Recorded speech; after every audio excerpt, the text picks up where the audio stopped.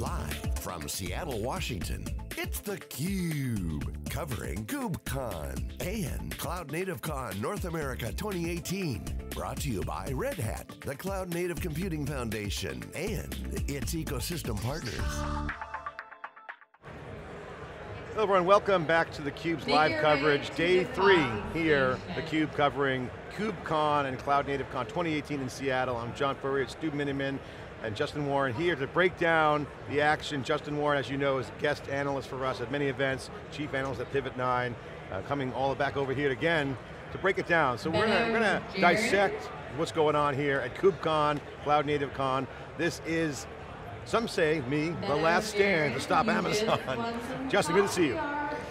Good to see you as well, man. Stu, our first question is, as the show winds down, day 3, a lot of people had left, all the big execs are gone, this is kind of last day, people coming together, the party was last night, so we kind of see all the action, we kind of fished this pond dry on theCUBE here, last couple days. The themes are starting to emerge. Yeah. What are you seeing, what's your thoughts? Yeah, I mean, first of all, John, 8,000 people, this is, geeks that are really excited, and I mean that in the best of ways, of course.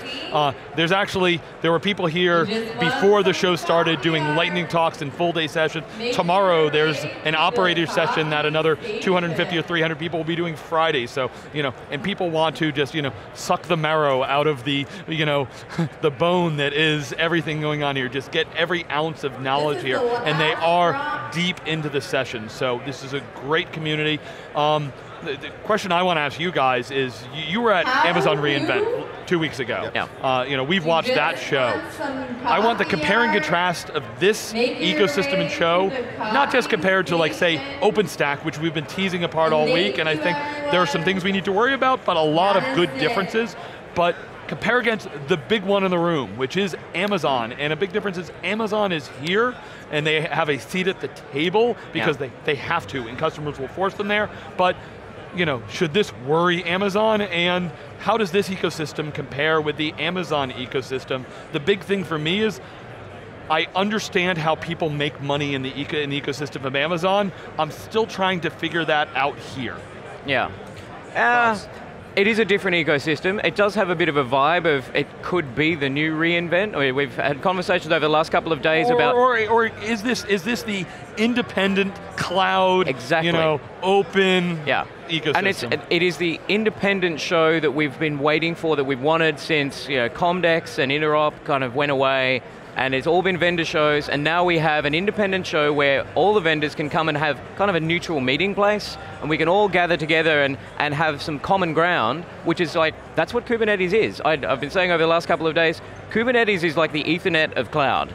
So it's something which is an agreed standard we can all collaborate on, and then you never bet against Ethernet. So now you can build all of these other things on top of that platform. Just a quick note on that, right, this interop, when networking was at the core of that, it was basically everybody, it's the chance if we give true interoperability, maybe we can do multi-vendor and it won't all be Cisco, who dominated that market. Amazon's the same. Stu, this is, to me, Ethernet's a great example. I say TCP/IP as well. Both are enabling technologies that are standardized or actually started as de facto standards. They weren't necessarily bona fide standards, they emerged and people rallied around them. Those de facto standards emerge and become a catalyst point for people to build on top of and around. Remember, it was still a lower level below the stack on Ethernet, so you had physical data link layer in the OSI model, the grandfather of all stacks. That really changed, I think, 20 years of growth and innovation. I think Kubernetes is exactly right, Justin. This is exactly your point. I see that as well, that it's not so much Kubernetes is going to be the be-all, end-all, it's what it enables. And I think the innovations on top of Kubernetes and underneath Kubernetes take the holy trinity, I've been saying this in theCUBE now for the past year, the holy trinity of infrastructure and IT is storage, compute, and networking. And those things are now being repurposed in a way that is highly scalable, dynamic, and resourceful for a lot of things. AI is a great example, everyone talks about AI, but storage, policy, the knobs in Kubernetes can be managed, and Google saying, the guys of Kubernetes, that's one of the most underutilized aspects of Kubernetes is the networking guys managing the knobs from below, and then the app guys with service meshes maybe on the top. This is just an absolute growth engine, and the comparison to Amazon is similar, because Andy Jassy talks about builders, the right tool for the job. This is essentially the same mantra. I mean, this is tools, platforms. It's very similar, but with one very important difference and around the money side of things. You don't have this massive behemoth which is going to come in and 1 year you're on the keynote and the next year we just announced a product which completely killed your business. It's open source. That's not really going to happen. So you've got that common core of things where there's no real competitive advantage on this stuff. So that's, Linux, where's the competitive advantage on a kernel? There isn't one. So open source makes great sense for that kind of core of things that you then build upon, and then all the money is in all the innovation, all the value add that goes on top of that. And that makes a huge amount of sense to have an open source show for that. And I think, Stu, one of the things that we always kind of talk about networking and cloud, I think the concept of cloud is going to be old hat. You heard it here first on theCUBE, because cloud is Amazon, and cloud is a set of resources. When you start thinking about IoT at the edge, when you talk about moving compute to the edge, you're going to start to see mesh networks, peer-to-peer, not a new kind of platform configurations that isn't necessarily cloud, it's a new thing. It's a platform, open platform, and there's going to be some incentives that are going to be designed for startups that's economically beneficial to the new kinds of things versus the economic incentives that Amazon might not have to do things. So I think we're going to see emergence of new stuff. I would still say that cloud is a state of mind, it's not a location. Yeah. So and we're here, it's CloudNativeCon. It's not just KubeCon, it's about doing things in a cloud native way. And that, like you say, it doesn't matter where it is or how it communicates together, but it's the way you operate it. It's the way it actually works in practice. It's not so much about, we're going to build it here and we're going to put it in that cloud or that cloud or that cloud. And I think we've had some real clarity as to what that future of multi-cloud looks like, because it's not one massive cloud everywhere. It's not, my application spanning all over the place. It is, we are working to solve that really tough problem of distributed architectures and giving us ways that I shouldn't have to think about where I am spinning that up, or if I need to change vendor. Not necessarily portability, you still do have some lock-in, because Kubernetes is not the full stack, it's a piece of the overall platform, and while there's like 75 different versions here that are all compliant, I should be able to move between them, but the devil's in the details, and there's lots of stuff let's talk about multi-cloud. Let's talk about multi-cloud for a second, because you mentioned Comdex, let's talk about Ethernet. At that time, during those big revolutions, the word multi-vendor was a big buzzword. Multi-vendor was like the basis of Comdex. We all got to play together. Multi-vendor meant choice. Today, multi-cloud is just a modern version of multi-vendor. Exactly, it's multi-vendor. And that's what enterprises want. Enterprises are a bit wary now. We hear lots of conversation about lock-in. And that comes up a lot, and it's a real thing. The enterprises are concerned that they don't want to bet on one company and then find out that actually it's technology. It changes, things need to be moved around. We don't want to wake up in 5-6 years and suddenly find, oh my God, I can't change anything because I'm locked into this one vendor. So Justin, they say they want multi-vendor. When it came to networking, I spent years working on interoperability and plug tests and all these things, and at the end of the day, it was way better to get my standards plus with a single vendor than it was to try to root them together, and then, when I change something, so hopefully the different here is actually we have loosely coupled services, we have APIs, so can we actually do multi-vendor, multi-cloud that doesn't stress out my team and have every time I want to make a change or they make a change, it moves. The new cloud world should be, things change, it changes upstream and downstream I get to use them, so once again, we talk about this shiny nirvana of, it's serverless, and the old trinity of compute and storage. I don't even need to worry about that because it'll just work, but wait, if something goes wrong, I've been talking to a bunch of vendors here that actually, how do I get observability and manageability to be able to drill down, because things could still go wrong. Well, you heard Bloomberg, we had an end user come on, it's a very interesting point, and Dan Kahn from the executive director, Bloomberg's kind of a different case, but look at what Bloomberg does. The guy said to us, I actually don't want to buy these products and services, I just want to pay them money to be available to support me when I need support, because Bloomberg has fully integrated all their support internally. I think that's a trend that we're going to see in the enterprise, where as CIOs start building teams, real software chops, they might not be as big as Bloomberg, but the notion of we're going to run our own stuff. We'll use managed services where appropriate, but we're going to have a core software build strategy, and I can't wait. An SLA of 4-hour response time. I need like minutes. And that's, I think, where we don't have the answers yet. There's still a lot of questions that enterprises are trying to work out about how to actually do that. So you mentioned Google, Bloomberg, and I interviewed them a few months ago, wrote something in Forbes about them. they are a special case in that they have chosen that we're going to invest in this technology so that we have people on staff in our company who understand Kubernetes. Now that's not a choice that every enterprise is going to make, but they decided that actually this technology, this software is so important to our business, to where we get all the value for our business, that we need to invest in that technology. And I think a lot of enterprises are realizing that actually outsourcing everything to one vendor and then giving all of your innovation engine to someone else, and they're realizing that was a mistake.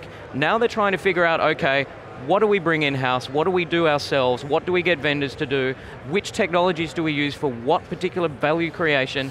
And that complexity, that decision-making process, that's what we haven't quite worked out yet. And that's where I think there's a lot of value in the ecosystem with service providers who can provide advice on, here is how you should do it, based on what you need to do. That's a great point, Stu. I want you to comment on that. Let's riff on this for a second, because the people who actually spend the money are the people reimagining IT infrastructure, IT applications.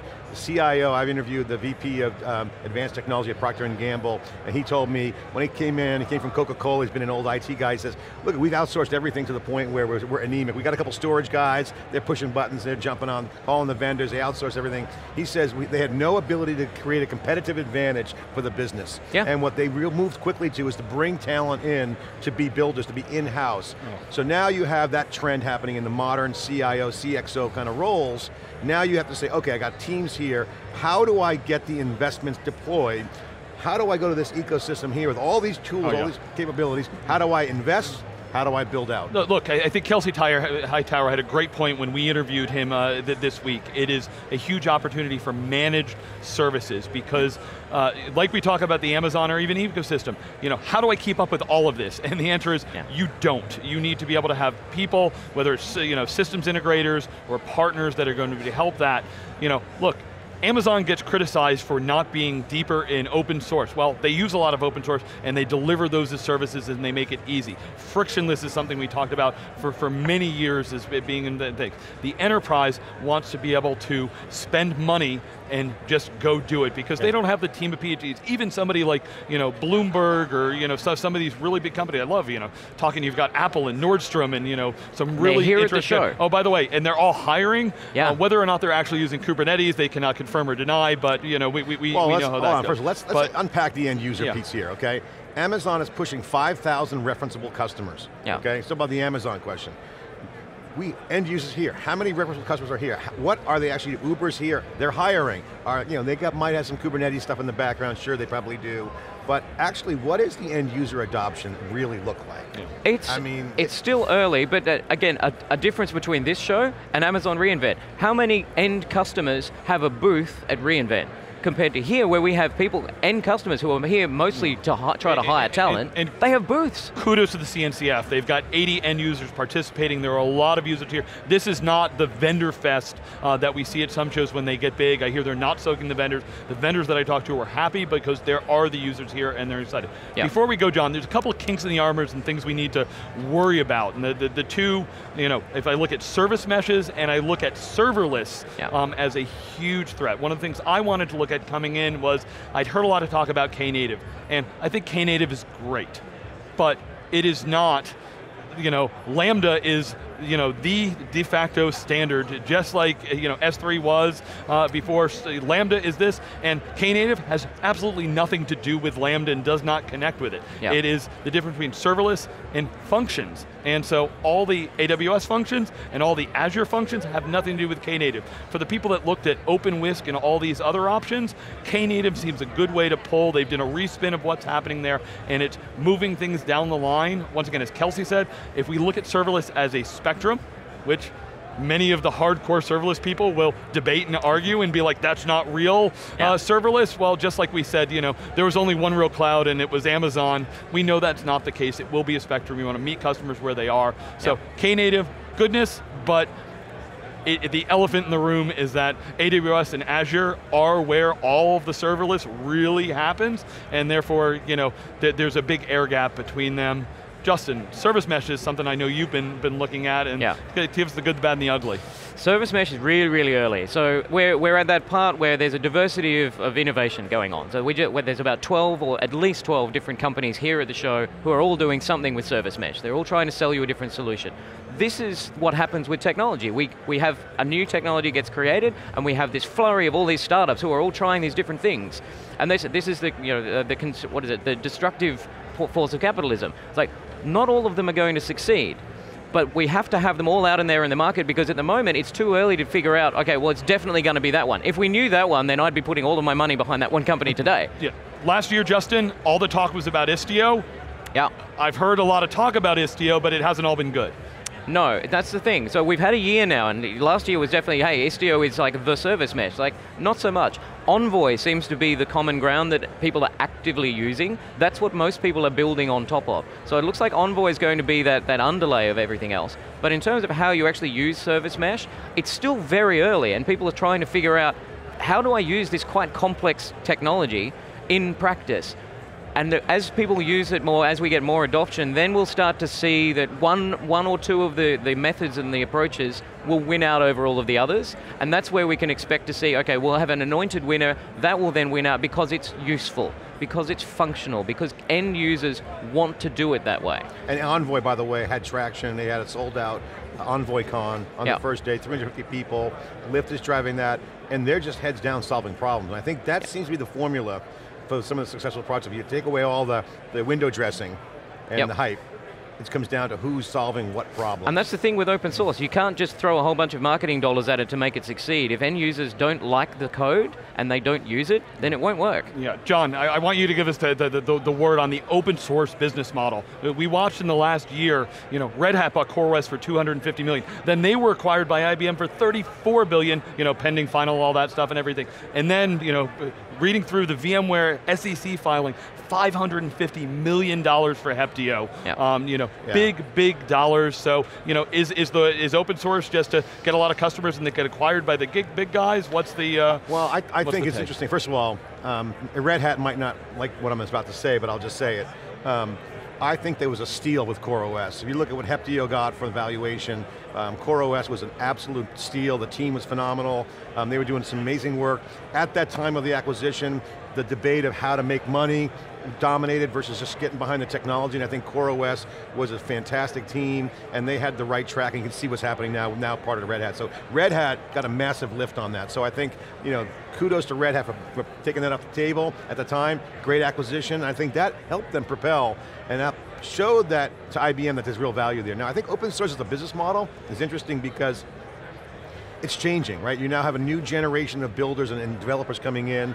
Open source has to evolve, and I think the CNCF, is a cutting edge experiment or a petri dish of how to stay true to open source principles. Yeah. And still nurture and enable a downstream impact for the commercialization. I think it's an opportunity, but it's also one of their biggest challenges, because if this is Comdex isn't open source, it's hawk and wares, right? Yeah. So it's a different business model. So this is going to be a very interesting test in the industry to see how the current open source momentum, which is looking really strong right now, how that can interplay with commercialization. Yeah. Because certainly the money's there, the value's there, and if we can get these value spots identified, the white spaces for startups, and let the big guys also play as well, it's going to be a very interesting landscape. It's certainly dynamic. I don't have the answers, but my gut's telling me that a whole new level of sets of services and platforms are going to be composed around these services, and I think it's all going to be driven by open source. That's clear. How it shakes out, valuation, is it a talent buy, is it momentum, market buy? We'll be watching, I don't know. Yeah, it's exciting times. We're here at the beginnings of what I hope is going to be this massive new ecosystem, and we get to watch it grow, we get to watch it change. It's a great place to be. All I can say, Stu, is I wish I was 25 years old again, right now, because for young entrepreneurs and young tech folks, this is probably one of the most exciting times because you have real computer science and dormant computer science now re-energized with cloud computing and scale. John, they don't appreciate what they had. They don't know what it was like to have a computer that wasn't actually connected to things. I used to build my own graphics libraries. I used to walk to school in bare feet in the snow. It's so hard. It's so easy now. Yeah, create ones and zeros for my token ring. It's creating ones and zeros by banging rocks together. So easy now. You guys got it made. You have no idea. Great stuff, Stu. This is great analysis, and I think again, KubeCon is the beginning with cloud native. This is just a small signal, I think. I think there's going to be a Comdex moment soon, unless this thing just blows up, which I don't think is going to happen. Yeah, I mean, look, last thing, John, want a big thank to the Linux Foundation, CNCF, for working with us. We've been there in the early days. Great partnership, this community. They've got a great media section. All our friends over here that are creating a lot of content, working really hard. The amount of work that goes through, and as we had the people from the CNCF talking, they've got a core team, but it's people that volunteer, and we're community too, and all our sponsors, John. Yeah, thanks to the community. And again, one more final point is that this market, Justin, as you know, we all cover it, is in a learning mode. There's a lot of education-oriented stuff that people are interested in. You got, Alex Williams over at NewStack, DevOps.com, TFIR over there, everyone's pumping media out there. There is a thirst for content, there's a thirst for community learning, the sessions are packed. I mean, the hallways are interesting. You see people huddling, and I overhear the conversations. They're not talking about what party to go to, they're talking about how to implement a Kubernetes cluster. So there's really people working on and off the court here, so to speak. So it's been great coverage. So day 3, breaking it down. I'm John Furrier, Justin Warren, Stu Miniman, back with more coverage. Day 3 after this short break.